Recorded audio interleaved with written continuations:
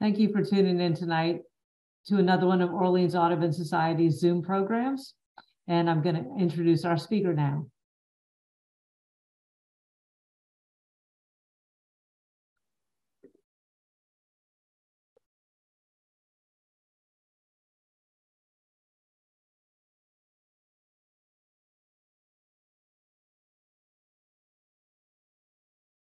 I consider Joelle Finley and Ken Harris, our speakers, to be the dynamic duo of birders traveling across the world, doing their wonderful birding trips. And fortunately for us, they're willing to share their adventures with Orleans Audubon Society. And just a little bit about Joelle. Joelle is quite a leader in Louisiana ornithology and in the birding community. She has been a leader in the Crescent Bird Club, the Louisiana Ornithological Society, the Sierra Club, the Louisiana Master Naturalists, and in particular, the Orleans Audubon Society. She serves as not only the vice president, but also as program chair and field trip chair, which are big shoes to fill. Ken Harris, we're lucky to have him. He came from across the pond there. And when he was in the UK, he taught woodworking and carpentry and maths, as they say. It's a really charming story that I know you will all enjoy, is that Ken and Joelle actually met on a birding trip in Australia in October of 2005. Well, let's all think about October of 2005 and what was happening then, or what had just happened rather. So that was, Hurricane Katrina was at the end of August 2005. So here they were going on a trip right after all the devastation from the hurricane. So what a wonderful way to meet though. And I'm really glad that they did. And we're going to hear all about their trip to Ghana tonight.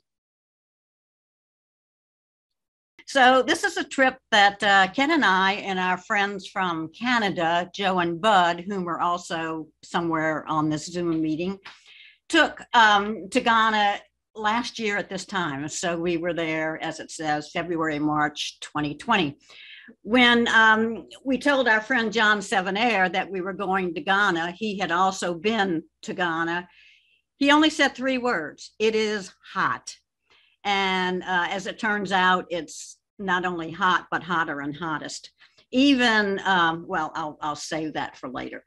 But Ghana is located on the west coast of Africa. It's this little nation here. It's in the equatorial zone, the African equatorial belt.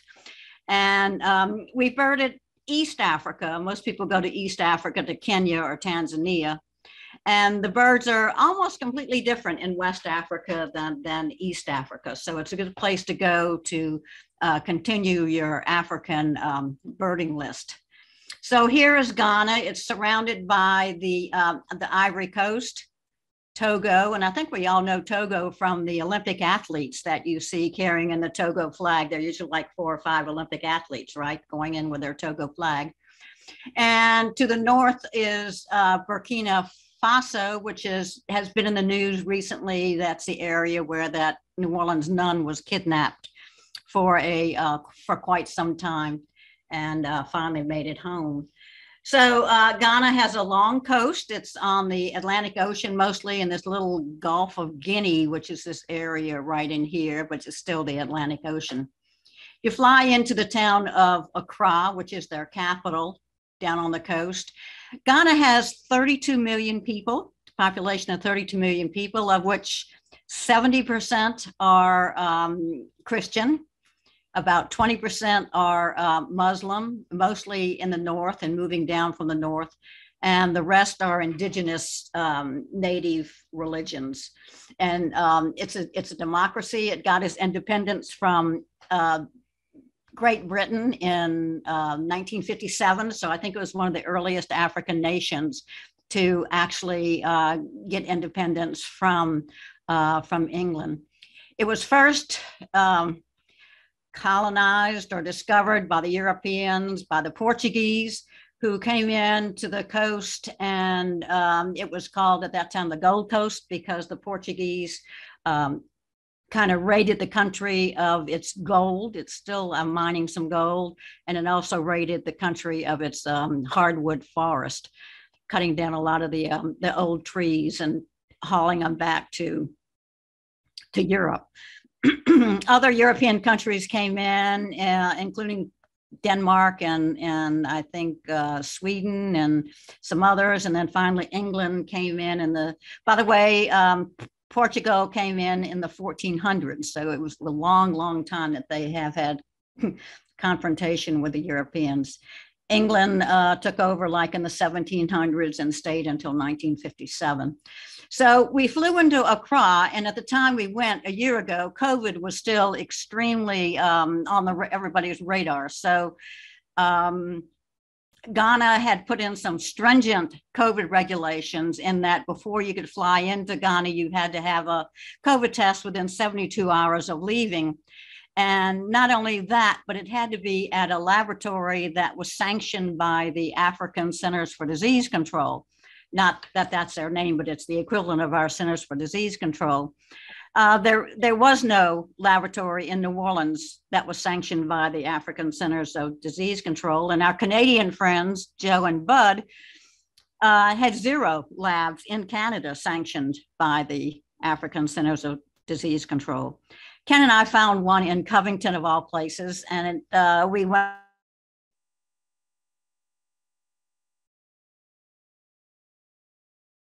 Now, if you don't have a smartphone, you won't get into most of these countries anymore. And everything gets uploaded to a website someplace, and you have access to that website. And our negative test got uploaded.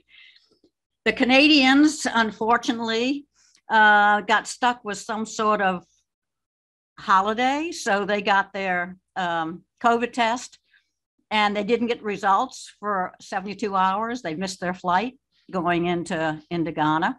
They were delayed a day. They had to get another COVID test, finally got their results, and went on their way to Ghana. And then when you land in Ghana, the entire plane has to be retested for COVID. And you think, oh my gosh, how is this going to work, right? You're going to what we consider a third world country, and they're going to test 350 people getting off an airplane. It's going to take forever. They were the most organized, incredible testing system that they put up in their airport. It certainly put America to shame how it worked. And you just got off the plane, you walked, through immigration, and then you went through some hallways and you got in a line, and you went and you got your nose swabbed, you went and you got your bags. And by the time you got your bags, the computers that were around the baggage claim already had your results in them. Now, probably everybody just got tested, maybe negative, right? Who knows? But anyway, we paid for that. We got a negative result, went out and went on our way. So that was just really incredible for an African nation to be able to do this. And then on the return home from Ghana, we also had to have a negative test to get back into the US. They had taken a huge parking lot at the airport and turned it into a testing system. So again, you just drove in, you went to one little area, filled out the forms electronically for the test. You went to another little booth and you paid your money for the test. You went into a tent, you got your nose swab, and everything electronically was sent. Within 3 hours, you got the results of your COVID test and could get on the airplane in 6 or 7 or 8 hours and fly on home. But anyway, so we landed into Accra, and I'll say that the bottom half of Ghana, this blue and this green, is tropical rainforest. So it's equivalent to New Orleans in August. So you think of humidity of 80, 90% with 95 degrees, something like that.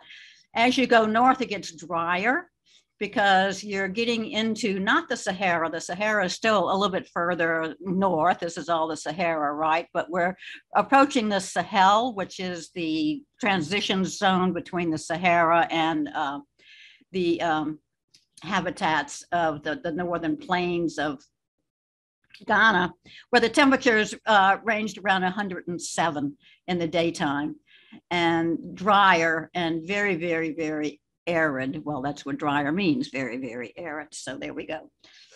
Let's see, what else do we, okay, so from Accra, we went to Cocoon National Park.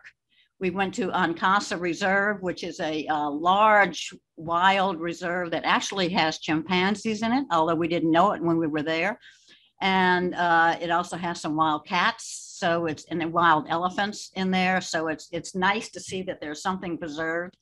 We drove, we spent a little time in Cape Coast, which you will see, and then we drove north up through the town of Kumasi, up into the northern plains of Mole National Park, and then we went up to the border with Burkina Faso and birded there, looking mainly for the Egyptian plover, which is not found in Egypt, but that's how birding is. Our trip was set up by Ken with his good friend Errol De Beer. Errol De Beer lives in South Africa. He leads trips all over Africa. So if you want to go birding with somebody in Africa, Errol is your man. His company is called Cheapers Africa, a name that none of us like, including Errol. And he is just the kindest, most gentlest person on earth. This little guy was one of our local guides in one of our spots. And we all know, we're going up a hill at this point. We all noticed that there he was behind us, walking up this mountain path with his water bottle just on top of his head, just walking along with the water bottle on top of the head. And it was like, God, look at this guy. That's just incredible. So Errol has to try it. And it took Errol quite a while to be able to stand in one spot with his water bottle on his head, but also noticed some sweat moving down off of Errol's brow. Even Errol had to admit, he says, I don't remember Ghana being this hot. So whatever was going on while we were there, it was extremely hot. When you go to a foreign country, you have to use what's called a ground agent.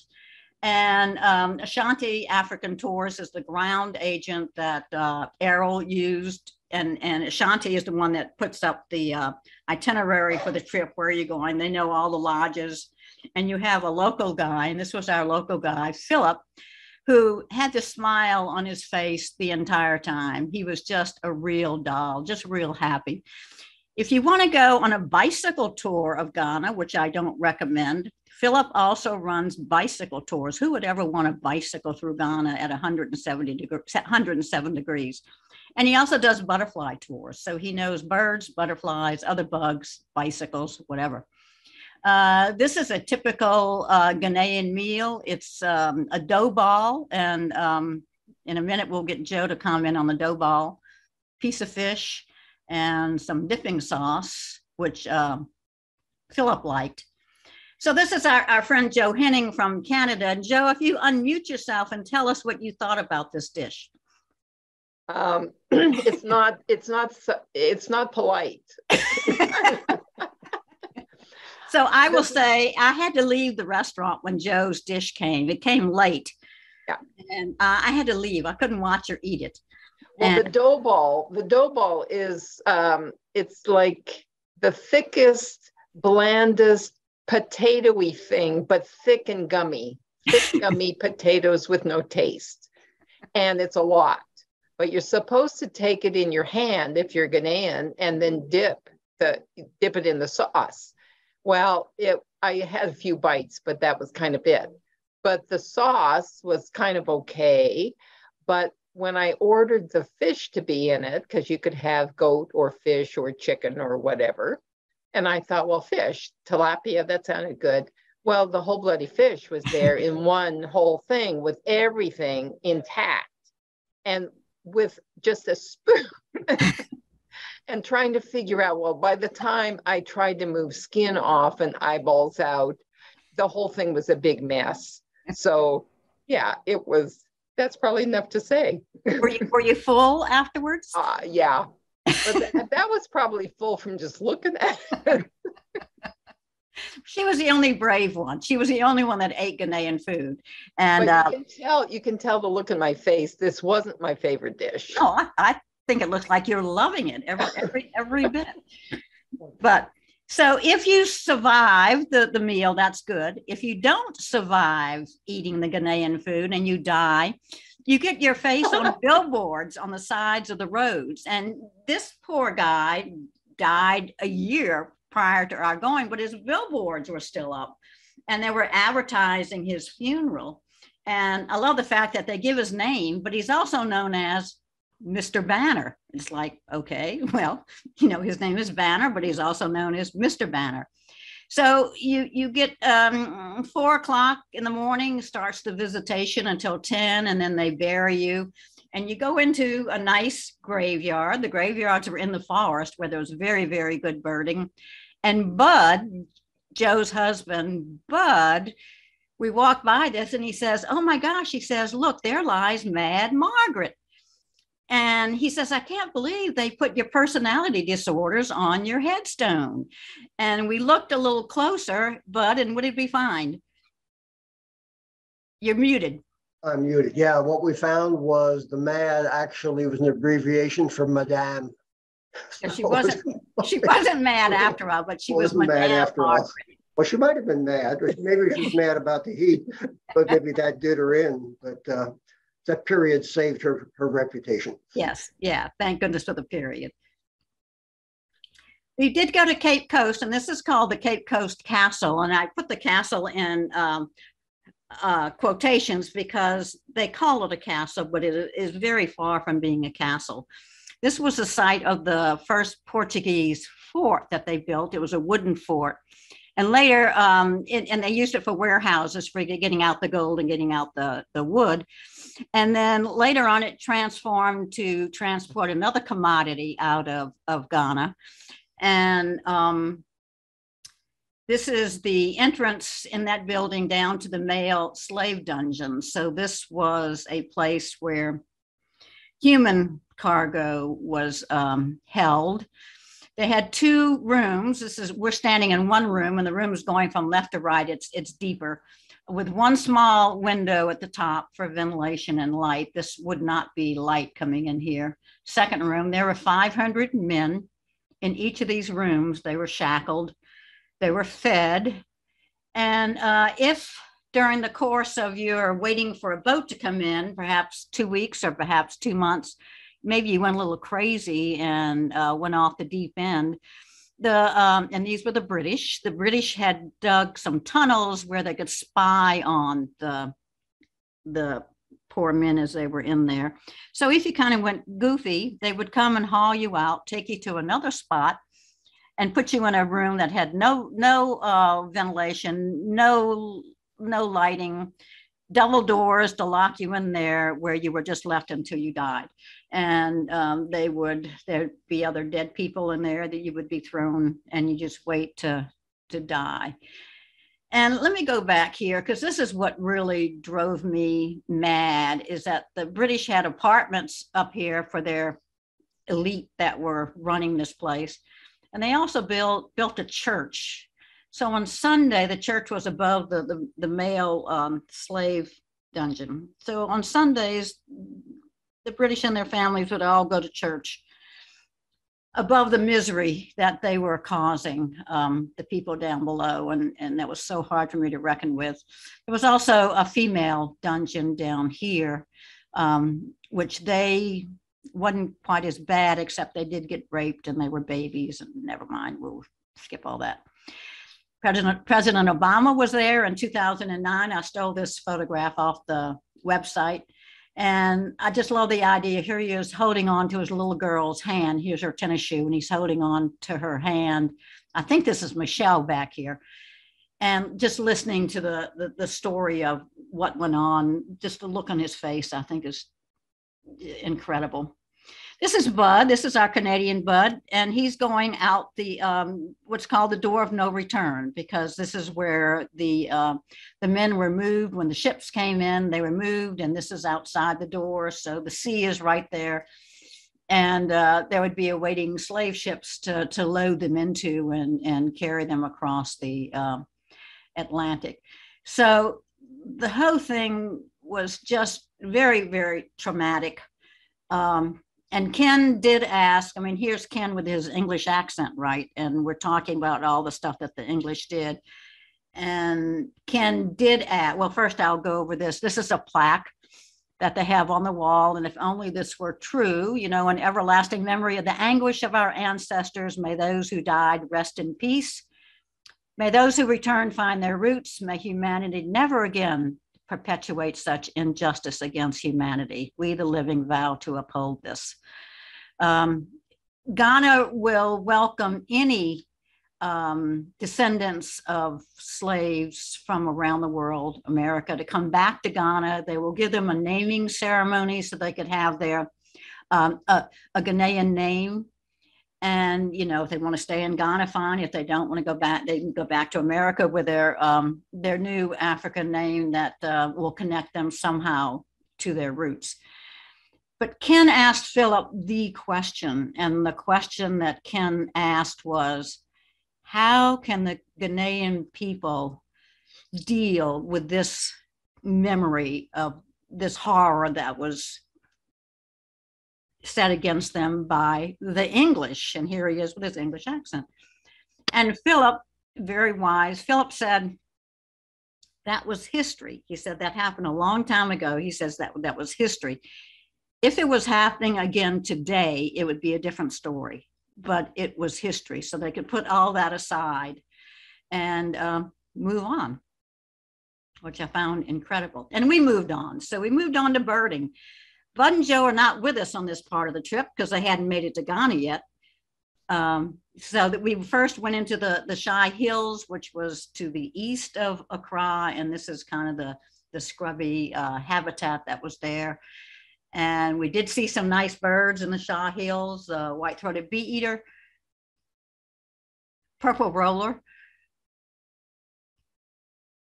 chestnut owlet. We always had another local guide just for that area. And this local guide we had knew where these birds, this owlet was on its day roost. So we could walk right up under it, which was nice. And then we went to a lagoon area closer to the coast. And typical water birds, black-winged stilts, which are found all over Africa. Wimbra, which is the same whimbrel that we have in America. So it's a wide-ranging species. In the palm trees that were along the lagoon, things like the splendid sunbird and this very drab mangrove sunbird, which is probably the drabbest sunbird of all. But anyway, has his name, mangrove sunbird. And we stayed then in the town of Jukwa at the Rainforest Lodge. And this is where poor Joe and Bud got off their airplane in the morning, got their test for COVID, drove, I don't know how many hours to the Rainforest Lodge, met us there. And then immediately we went into Kakum National Park. So they were like jet lagged and everything else. Kakum is known for a beautiful rainforest and a series of canopy walkways, which oddly enough were designed by the Canadians. So Canada has their own walkways similar to this, and somehow somebody in Ghana knew that, and they contacted the Canadian engineers and got them to come over and help them design these walkways, which are about 130 feet above the forest floor. So we did a lot of birding from these walkways. You can't bird from here. You have to bird from little platforms that they have built around the trees. And here's Bud. Here's a platform where you could set up a spotting scope, and you can see the walkway goes on behind here. It kind of forms a big circle. And here's Philip, who really knows how to get around in these things. He's practically running across this. I followed Ken onto this walkway once, and then I said, nope, never again, because Ken would take a step and the thing would juggle, would kind of swerve to one side, and then I would take a step and it would swerve to the other side, and you wound up bouncing off the rails. So we all kind of went one at a time. But then you can look down on the birds. You can look down at the upper canopy birds. And this is a drongo. There's a whole series of drongos in Africa and Asia. This is a West African drongo called the Fanti drongo. This beautiful blue-throated roller, which actually does have a blue throat. He was sitting on one of the supports of the walkway. Ken's photograph of this red-headed malimbe. So the nice thing is you have birds with names you've never heard of before, like malimbe. Who knows? Hornbills, you know, of Asian and African hornbills. This is a white-crested hornbill found in West Africa. African pied hornbill, which is more widespread. And this very odd looking, this is Ken's photo, very odd looking black cast wattled hornbill. So here is the wattle around the eye, which is blue. Here's the big casque it has on its bill. A cuckoo bird called the cuckow. So there are a lot of cuckows in Africa and Asia. This is the Senegal cuckow. A chagra, looks like a shrike. Look at the hook on the bill. Weavers all over Africa. This is a village weaver, which also is found all over Africa. And they're called weavers because they do weave their nest out of little, fibers, plant fibers. So here's a nest that's probably finished, and this guy is, or gal or something, no, this guy is weaving a fresh nest up here. Woodpecker, a lot like our red-bellied woodpecker. It's the fire-bellied woodpecker, and it only has red right there, which you can barely see, or there in the vent. Nice kingfishers. This pied kingfisher is found, again, all over Africa. A woodland kingfisher. And nice reptiles. Red-headed agama, you forget about the name red because it comes in all different colors. This guy was kind of orange instead of red. The people also still use the forest. It was a national park, but the people still would go in the forest and harvest whatever. And this little girl I thought was so cute. And if you look carefully in her hand, she has a cell phone in the middle of nowhere. The coast of Ghana, a lot of fishing, as you could have seen in Joe's dinner. You know, the fish are coming from the sea with a myriad of bones attached. A lot of raptors. So this is the African harrier hawk. Another sunbird, green-headed, although it looks blue or purple here. West African wattle-eye, which was a special bird for us. The wattle, this is the female, the wattle is actually lavender, and it's also lavender here, although it looks black on the male. Cute little birds.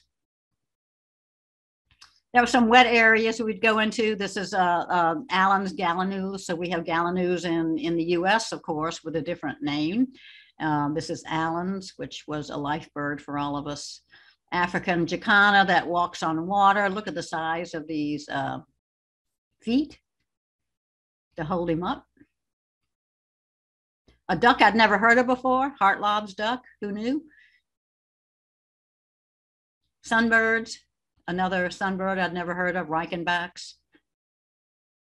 Another weaver. Then we moved from that park over to Ankasa, which is on the border with the Ivory Coast. And there's only one road going in and one road going out. And we were in these little Jeep things, which I couldn't even climb into. They had to find a step for me. And we were lucky in that there was a brand new lodge that was built. Prior to this lodge being built, you had to stay in tents. And Errol kept telling us, you know, they're promising me the lodge is going to be open, but I don't know, but I don't know. And sure enough, thank goodness the lodge was open, because here's the air conditioner down here, which made it nice. And this was a little restaurant area of the lodge, and the grounds of the lodge had a lot of real nice birds. I mean, this little guy was right off the dining area, a black bee eater, collared sunbird in the garden of the lodge.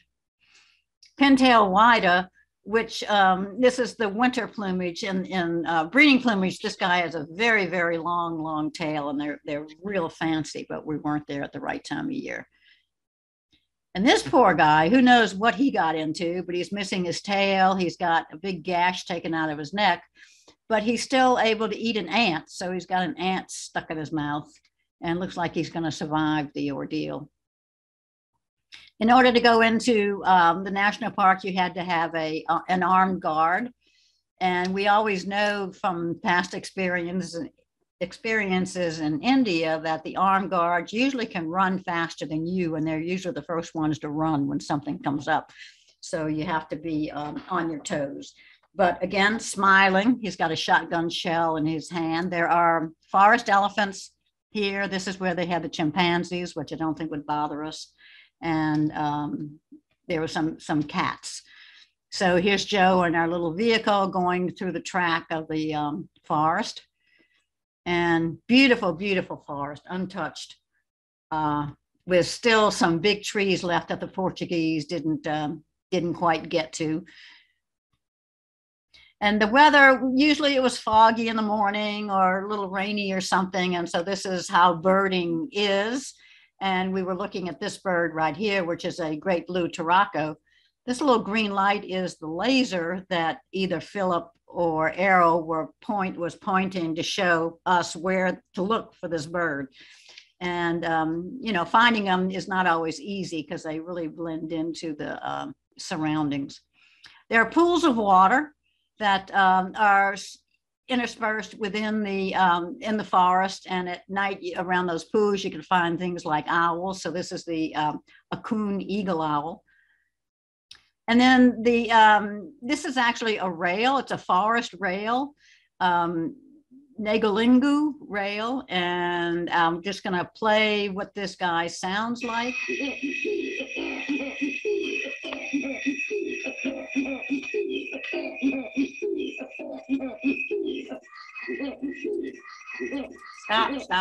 Stop.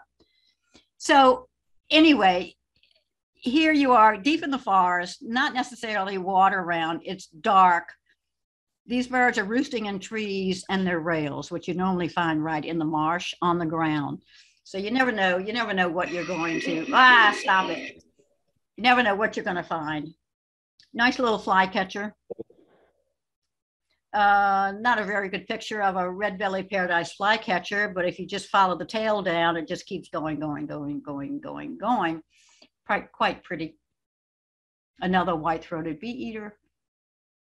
Damselfly of some kind. I thought he was incredibly gorgeous. Some of the other habitats around there were rocky and dry with a different set of birds. This was a very good bird. And you know what? I can't see my name up here. Oh, now I can. Red-wing warbler or Prinia. And turacos, which are, I think, everybody's favorites when you go to Africa. There are different species all over. This is the green turaco, very, very fancy heads and cute little bills. And then, but this thing is, when they take off, they flash these gorgeous red wings. It's just the color red in the feathers is just amazing. And it's just usually a green bird sitting there. This is also another turaco, but they're called plantain eaters. And I guess I'm going to be smart and say they must eat plantains. Shikra, an accipiter.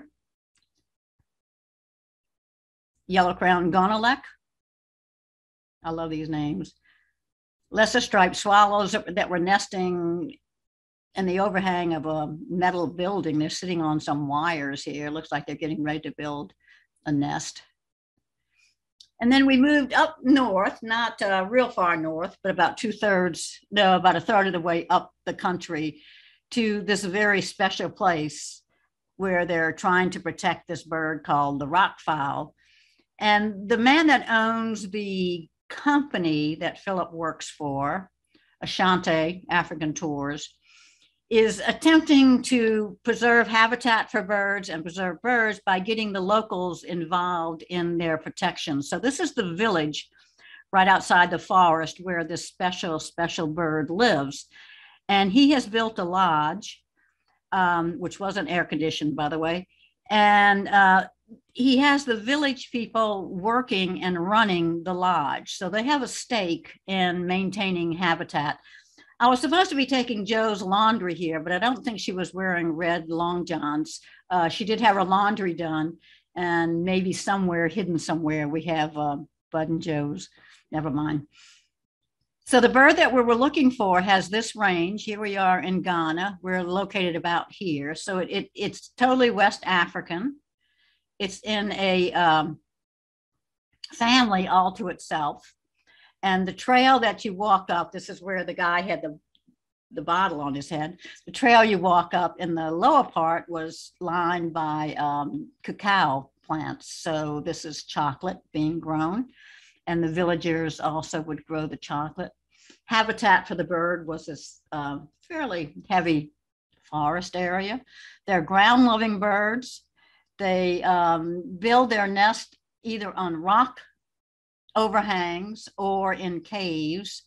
And here is a nest right here. The nest is made out of mud and some grass material.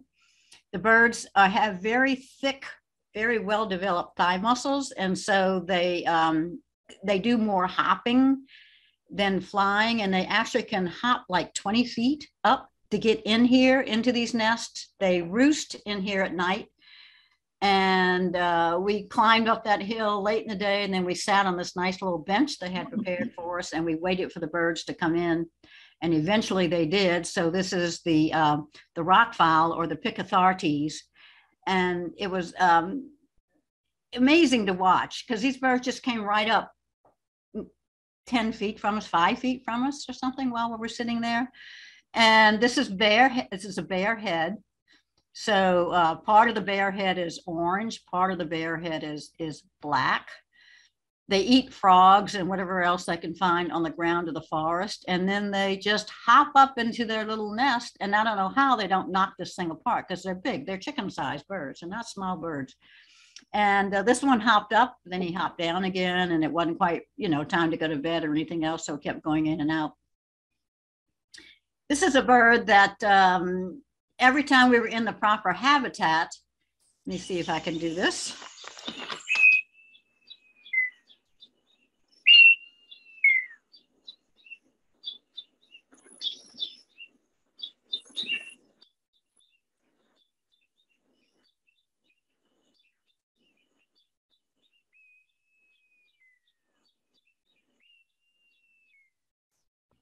So every time we were in the proper habitat, Philip would play that call and play that call and play that call. Finally, as we were coming down from the Picathartes, or maybe the next day in the same area, this bird replied. This is Ken's photograph. And luckily for the bird, it's, fairly well hidden behind leaves. But here's the tail down here. Here's an eyeball right there, gray head, rufous side, the long-tailed hawk. This is a bird that Jennifer, before we left, Jennifer said, I hope you get to see the long-tailed hawk. So I got this lousy shot of it leaving the perch, but at least you can see, the shape of that tremendously long tail, kind of rounded wings. So we were excited. Ken had asked to see a pangolin, because they have pangolins in these forests. And we have local people with us, and they went off at night as we were coming back from birding and found a pangolin. But the pangolin was off the trail a good bit. So with flashlights, we had to walk through the forest a good ways.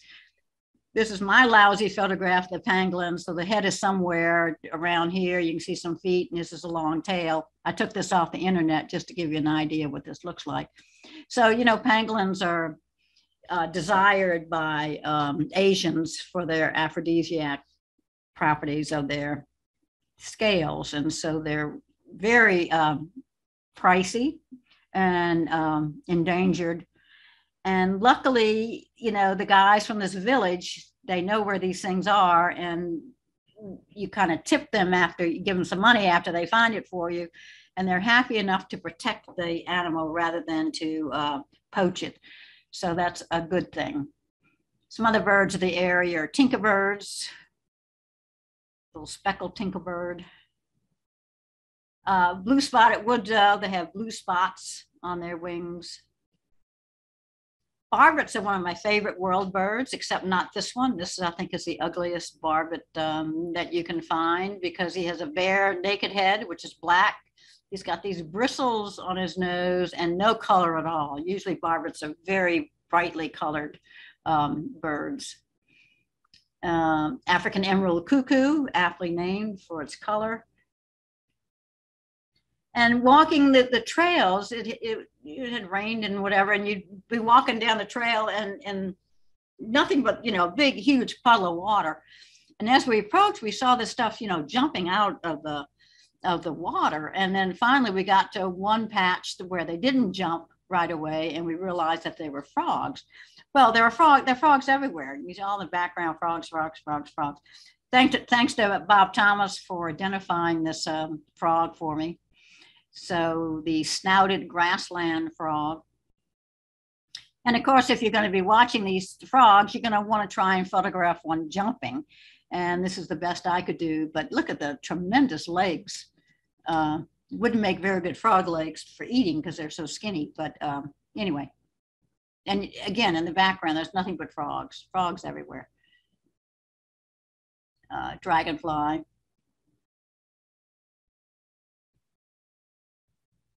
Grasshopper buzzard. I'm bothered by something from Zoom on my screen here. Dark chanting goshawk, which is found all over Africa. Now we're in almost the far north where it's a lot hotter, 107 degrees, and very, very dry. And Mole National Park, and they have all these rules like we have for our national parks too. So elephants in this park are not tamed. Do not get closer than 50 meters. Take your litter home. Don't bring pets. No firearms. Watch out for speed bumps. Animals have the right of way. And this was our Mole Motel, which Ken and I slept in this wing, and Bud and Joe had this nicer looking wing, which overlooked an escarpment, and there was a pool. This is the only place we saw Europeans, and we don't know why the Europeans came here. They had game drives, but there wasn't very much game to see. And I guess they liked the bar and the swimming pool. It's the only thing I can think of, but there were a lot of Europeans. No place else did we see Europeans. But off the escarpment down below was a water hole where the elephants would come in. And they had these guys in their Ghanaian outfits sitting around the motel. But also on the grounds of the motel were some very nice birds, like this upside down pygmy sunbird. And the red-cheeked cordon bleu are right there on the ground. This is a beautiful, beautiful bird. And this is kind of the habitat we walked in looking for shade, which was hard to find because you didn't want to stand out in the sun. You walk through grasslands.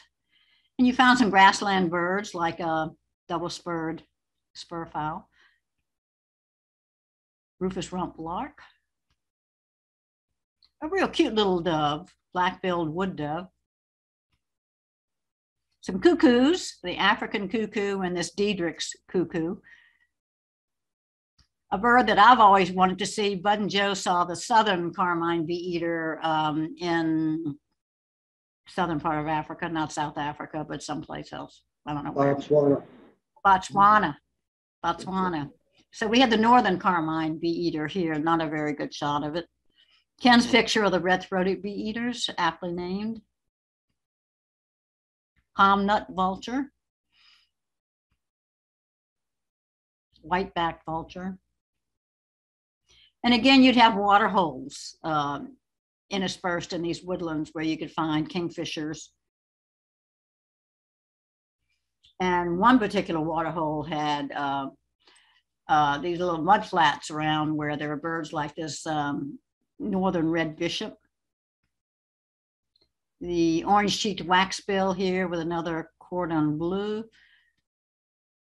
Red-winged petilia and another cordon bleu. Red-billed firefinch. Firefinches usually have red tails. Bar-breasted firefinch, really cute. Black-faced firefinch with his red tail. Forbes plover, which is a completely different plover than what any of us had ever seen before. Greater painted snipe. And then this bird. Unfortunately, Bud missed this bird, but these are not our photographs. I got these off the internet. So this is a standard wing nightjar, and at the at Mole National Park, they have an old runway, airplane runway, which is, you know, sort of clear, and that's where you'd expect to find nightjars. And so you go out there at dusk and hang around and hope one flies by. And this one did lift off from the runway, and Joe, Ken, and I, and Errol and Philip all got to see it. It was the most bizarre thing in the world when it was flying, because it's almost dark. The bird is flapping, and as it flaps, as his wing goes down, these things kind of stay up, and so they're bouncing back and up and down behind him, and you don't know what you're looking at. It really kind of fools your mind to wonder what you're looking at. But it's just an incredible, strange, bizarre bird. Another Accoon eagle owl. Monkeys. Antelope. We're not good at identifying antelope. I call these hartebeest. Maybe they are, maybe they aren't. Western cob. Western meaning Western Africa. My favorite of all African animals, if you can believe that, the warthog.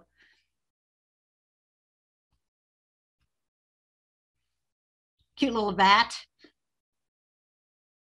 Here's its snout, I guess its nose, eyes, ears, wings hanging, you know, by a hook on its wing on a day roost.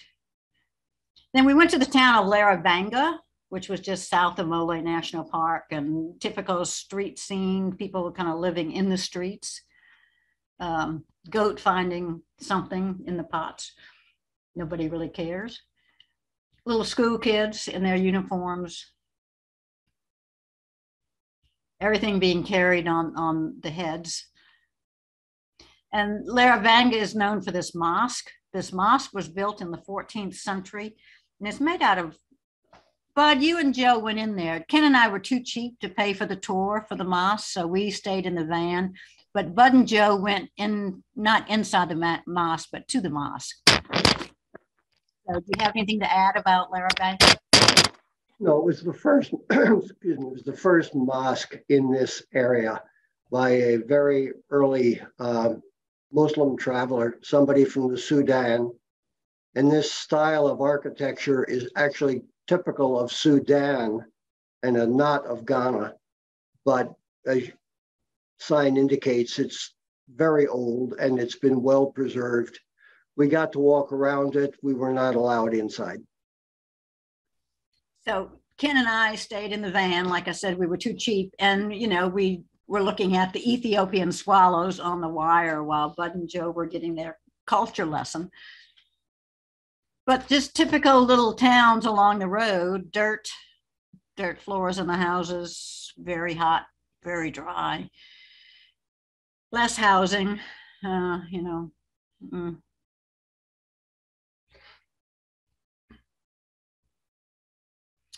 Laundry day in some brown water source. Firewood, I suppose. Here's Philip looking for shade. Nice starlings. Look at the tail on this long tail glossy starling. It actually is lavender or purple, which is nice. These are both life birds. Sparrowlark, very pretty sparrowlark. Another weaver. Oh, Bud, I need you for this because I think you told me I had this labeled wrong. So I think you said it was. I probably told you it was wrong just to annoy you as much as anything else. So I think I had it labeled as red-billed oxpecker, and I think Bud told me it was yellow-billed or vice versa. So I don't know what this bird is, but it's an oxpecker. And Yeah. it's not on an ox, it's on a cow, I think. And we went up to the very edge of Ghana with Burkina Faso. This is actually Burkina Faso here. These people are going back and forth open border, I suppose, the White Volta River, which is a main river that flows all the way south through Ghana. Joelle, if you go back that slide. This one. Yeah, the far shore is Togo. So this is where the three countries come together. So we're standing in Ghana, we're looking at the far shore of Togo, and this little bit of Burkina Faso is stuck between the two of them. So the ferries were actually operating between three countries. Good, good. That's it. And they weren't really like refugees or something. They were just going about their business back and forth across the river, right? Probably. So this is Muslim territory. So you can see the women in their beautiful outfits. And we went there looking for the very rare Egyptian plover. This is my lousy shot of the Egyptian plover, which is on the far shore. So it was probably in Togo. It was in Togo, yep. So I have a Togolese bird on my list. And this is off the internet. So this is what the photograph should have looked like. It finally got put into a monotypic family. So it's in a family all to itself. And a red-necked falcon flying along the same river. Ken's photograph of the red-necked falcon, but look at the pantaloons on this bird. It's just amazing, the black and white stripes. African paradise flycatcher, which is found all over Africa, and quite a splendid bird. And if you just follow the tail, down, down, down, down, down, down, down, down, down, who knows, it goes into the white. But that is a tremendously long tail on this beautiful little bird. And we were birding in a farmer's field, and we noticed a bird struggling in the net that the farmer had put up on the edge of his field to keep the birds from predating his crop. But Errol and Philip had to go over and rescue the bird.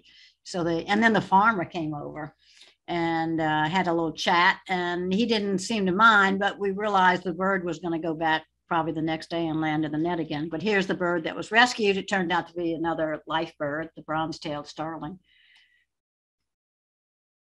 We did a little birding in a arboretum somewhere along the road where we did have a trogon, beautiful tambourine dove, strange spider. Thanks to A. May Thomas for identifying this.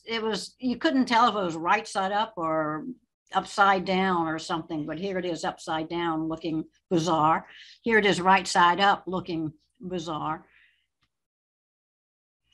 And then went to the Etowah Range, which was my least favorite place of the entire trip, because Ken and I, luckily Joe and Bud did not do this, but Ken and I had to walk up this hill. I think it was this hill, and then got to a ridge looking for a specific bird. I have a little thermometer on my fanny pack. It was 97 degrees. It was 10 or 11 o'clock in the morning. We had full sun on our backs. And about 2/3 of the way up, my boot was, it's just sloshing in water. And I'm thinking, where is this water coming from on my boots? And I looked down, and there was like a constant drip of water off my pants. So the sweat was just running down my pants, dripping inside my boot, making my socks all mucky and wet. And I have never, ever sweated into my boot before. So we got up. Philip took us up to the top, a little bit up along the ridge, and we came to these big stumps of trees. And Philip said, well, you could sit down here. So we sat down, and then Philip went on to try and find the bird, which we never found. And I told Ken, I'm not moving. I'm not going on anymore. This is it. I'm done. I'm finished. We had a sandwich with us, and we had ordered what we thought would be the best lunch, on the menu. So we ordered a grilled cheese sandwich, which was totally unedible. And we also had some cookies. So we had cookies for lunch. Ken said about the grilled cheese sandwich, he said, don't eat the crust. He said, tear it in half and eat the middle part. Well, I tore mine in half and ate the middle part, threw the whole thing into the forest, ate my cookies, and Philip came back, and I said, Philip, we're done. We're not going on. So we started heading down. We come to a crossroad, and we knew that we had to go left to get back to where we had started. Philip turns right, and we stop, and he looks at us, and I said, Philip, we said we're not going on. He says, well, don't you just want to walk down here? And it's like, no, you got to walk down there, then you have to turn around and walk back up there again. It's like, no, we're not going any further. So we went back. Bud and Joe had taken the van back to the hotel, so we had to sit for 45 minutes in the sun waiting for the van to come back to get us at the end. I hated this place. We went there 2 or 3 times. But anyway, there were some nice birds like this double-toothed barbet. You see, it does have some color. Chocolate back kingfisher. Who knew, that chocolate was the color of the kingfisher? Mustache grass warbler. Piapiac, this is Ken's photograph, and it's named that for its call. Compact weaver, a weaver that you could actually identify. Half the weavers, you can't tell what they are. A toad, thanks again to Bob Thomas. And the most gorgeous butterfly in that area. I've never seen a butterfly this color before, but amazing. This is on Ken's shirt, probably getting the salt from the sweat off of Ken's shirt. And then we went to an area, the Kalakpa Reserve in the city of Ho, outside the city of Ho, which is on the far western side, southwestern side of Ghana. And these people, I guess for some reason, tried to turn around and got stuck in the ditch. And we somehow made it around them to continue on to the reserve. But we're looking for nightjars here. So in that road at night, we had to stay out there after dark, were a pair of nightjars, brown nightjar and long-tailed nightjar.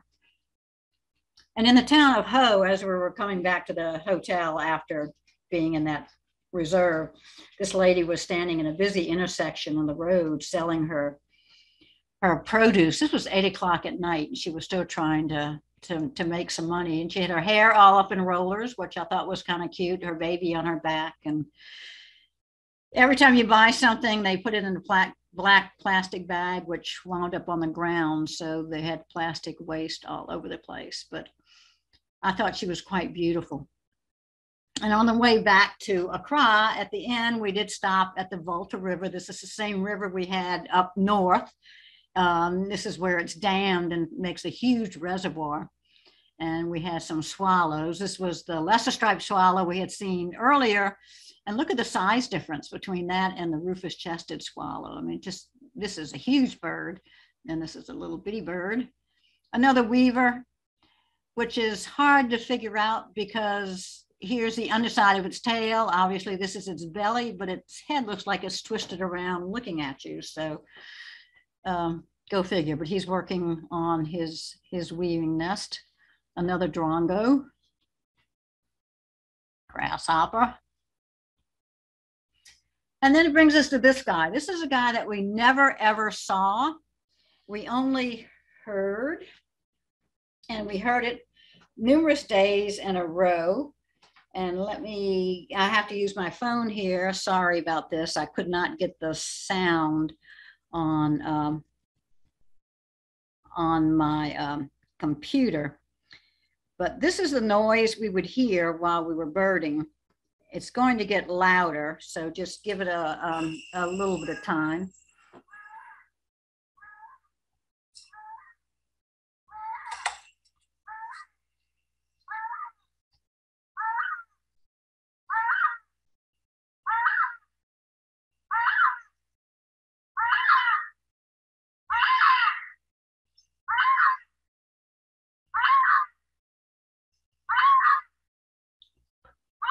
So of course we thought when we first started, we thought that some kid was being beaten or something. It just sounds like some kid screaming, but I guess that's their love courting or their vocalization. And I thought I would leave you here and wish you pleasant dreams. You can think of this hyrax as you try to fall asleep tonight and